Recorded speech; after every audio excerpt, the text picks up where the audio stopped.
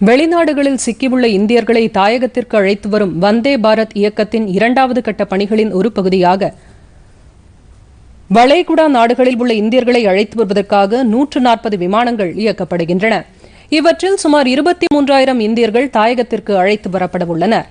மாநில அரசுகளுடன் கலந்து ஆலோசனை செய்த பிறகு கூடுதலாக சில இடங்களுக்கு விமானங்கள் இயக்கப்படும் என்று மத்திய அரசு தெரிவித்துள்ளது. இந்த பணிகள் ஜூன் 8ஆம் தேதி வரை நடைபெறும் என்றும் அதிகபட்சமாக ஐக்கிய அரபு நாடுகளிலிருந்து விமானங்கள் இயக்கப்படும் என்றும் தெரிவிக்கப்பட்டுள்ளது. துபாயிலிருந்து 57 விமானங்கள், அபுதாபியிலிருந்து 26 விமானங்கள் இயக்கப்பட்டு அங்கிருந்து இந்தியர்கள் அழைத்து வரப்பட உள்ளனர். சவுதி அரேபியாவிலிருந்து 14 விமானங்களும், ஓமனிலிருந்து 15 விமானங்களும், கத்தாரிலிருந்து 10 விமானங்களும், குவைத்திலிருந்து 12 விமானங்கள், பஹ்ரைனிலிருந்து 5 விமானங்களும் இந்தியாவிற்கு இயக்கப்பட உள்ளன. அதிக எண்ணிக்கையிலான விமானங்கள் கேரள மாநிலத்திற்கே இயக்கப்படும் என்று அறிவிக்கப்பட்டுள்ளது. ஜெய்ப்பூர், சண்டிகர், அகமதாபாத், கொல்கத்தா, ஸ்ரீநகர், கோவா, சென்னை, மதுரை, லக்னோ, தில்லி, அமிர்தசரஸ், ஹைதராபாத், கோயம்புத்தூர், பெங்களூரு ஆகிய நகரங்களுக்கும் வளைகுடா நாடுகளிலிருந்து விமானங்கள் இயக்கப்பட உள்ளன.